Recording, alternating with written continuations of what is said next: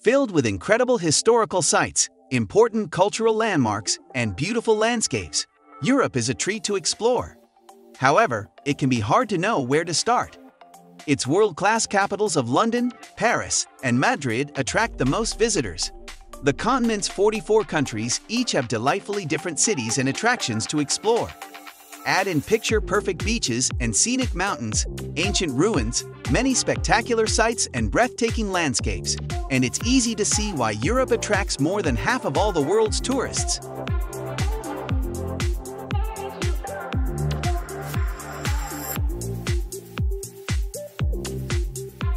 First off, London. Fly from wherever you are to London in the morning, then take the train to the city. Once you get to the city, go to your Airbnb hostel, hotel, wherever you're staying, and get settled in, and just get your bearings together.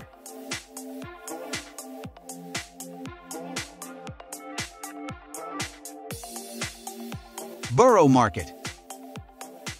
After settled, head on over to the Borough Market and spend the late morning here touring around and seeing all of what this place has to offer. Located in the heart of central London, Borough Market is one of the most happening tourist places in London. It is also said to be London's oldest market. Shop for a variety of local foods, pastries, oysters, wine, coffee, and much more.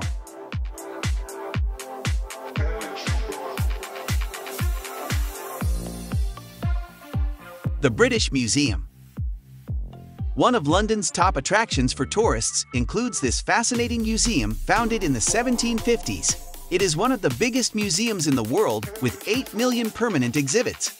The museum is curated with items from different periods and from all over the world. This museum is one of the world's largest and most important museums of human history and culture.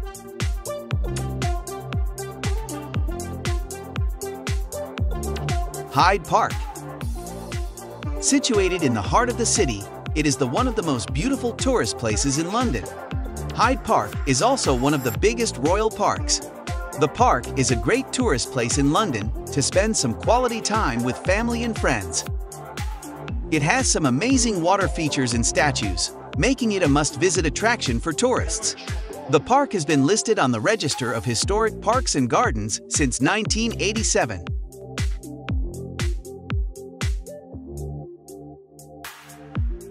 Coca-Cola London Eye. Rotating over the River Thames, the London Eye is the most iconic and must-visit tourist place in London. The London Eye consists of a giant wheel offering the most beautiful views across the city. During the night, the wheel is lit up in glittering lights and also serves as the centerpiece of London's annual New Year's firework display. You wouldn't want to miss out on this one.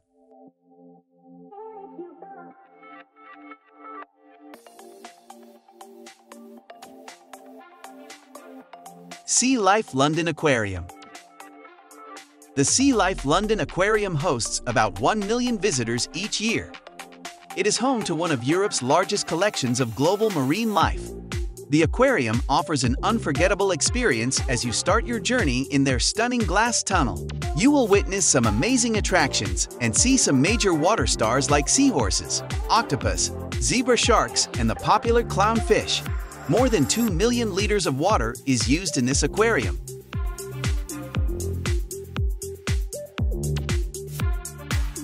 Big Ben. The journey in London for tourists is incomplete without witnessing the world-famous clock. It is London's most iconic national timepiece. Big Ben consists of the House of Parliament and the Elizabeth Tower. The clock tower has been listed a UNESCO World Heritage Site since 1987.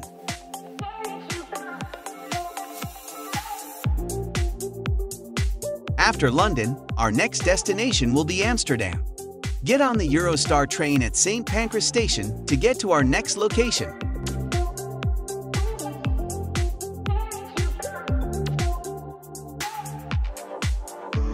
Amsterdam is one of the most charming cities in the world, and getting lost in the streets is one of the best things you can do here. There's something new to discover every time, but here are some of our favorites. Heineken Experience.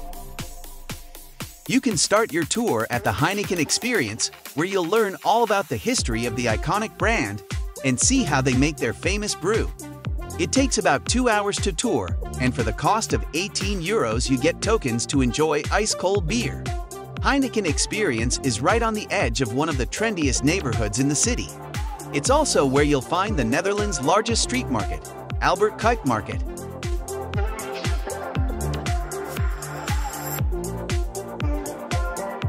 Bob's Sweets. This is the #1 sweet shop in Amsterdam on TripAdvisor. They hand roll and cut the signature bonbons in store and offer a great range of flavors. If you're a real foodie, then you'll appreciate the food in Holland. In this modern food market, you won't find much Dutch food because it's internationally themed and features food from all over the world.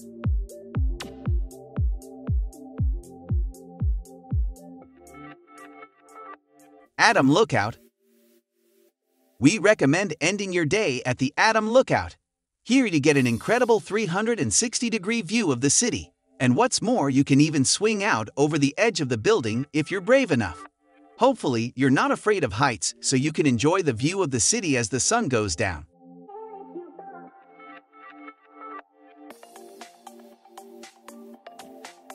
After Amsterdam, our next destination will be Paris. Get back on the Eurostar train to get to our next location.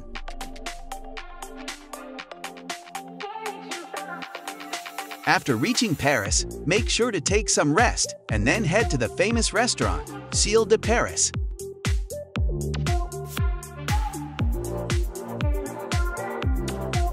Ciel de Paris. This gourmet restaurant is not only the highest restaurant in Paris, but also the highest restaurant in Europe. The restaurant is all about gourmet French cuisine with fabulous panoramic views that will make your night a memorable one.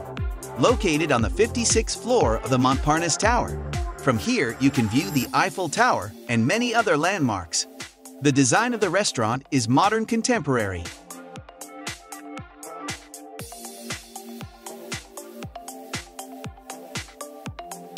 Latin Quarter. A neighborhood in Paris where you can find several booksellers, amazing cafes, some historical landmarks, and a beautiful park. The Latin Quarter is also known as the 5th arrondissement. It is located on the left bank of the River Seine, and it is a famous neighborhood that is filled with restaurants and bookshops. When visiting this area, I recommend you start your day at Shakespeare & Company. Here you can browse in their bookstore or grab a coffee to start your day. After having the coffee at Shakespeare & Company, stop by the Cluny Museum. The museum is built over the remnants of the 3rd century Gallo-Roman baths. A monumental structure in Paris is the Pantheon, which was ordered to be built by King Louis in 1758 in honor of Saint Genevieve, which is Paris's patron saint.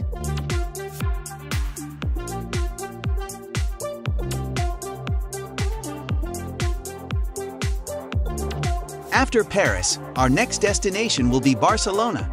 Get on the Air France plane at Paris Charles de Gaulle Airport to get to our next location.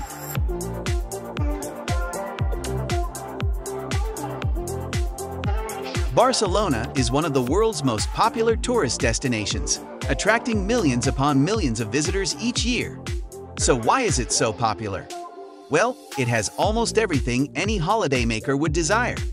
Easy access, favorable weather conditions, attractive beaches and surrounding mountains, a buzzing nightlife, tasty local cuisine, and it's steeped in culture and history.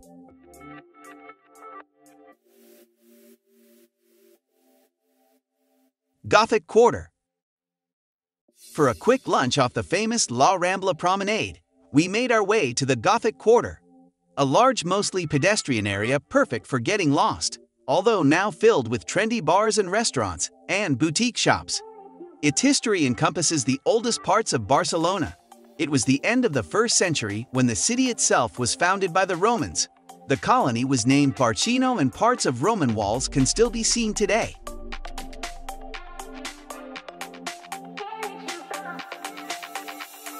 Park Güell. Our main stop today would be another architectural marvel. Originally built as a private residential park in the early 1900s, it became public property soon after. Parc Güell was designed by the famous architect Antoni Gaudí, whose designs can be seen all over the city, most notably La Sagrada Familia Cathedral. As any other park, it's designed to bring you peace and calm.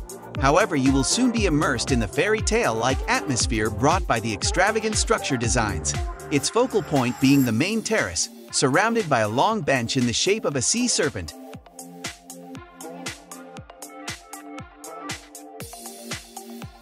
Our final stop will be Madrid. To reach there, hop on the metro and head to the Barcelona Sants. Board to a Renfe high-speed train to reach your destination.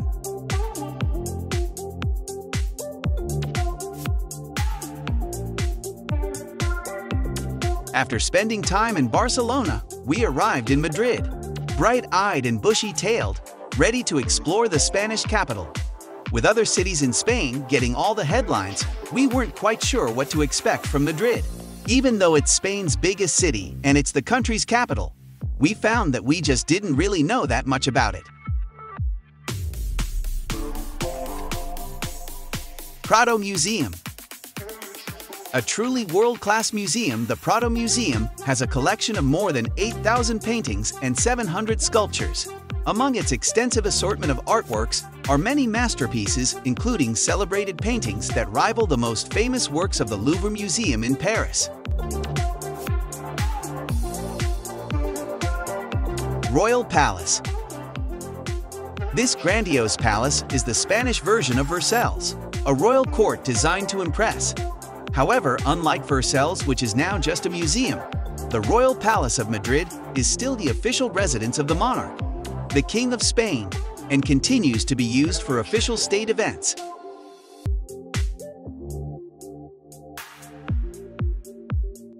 Thank you for watching this video.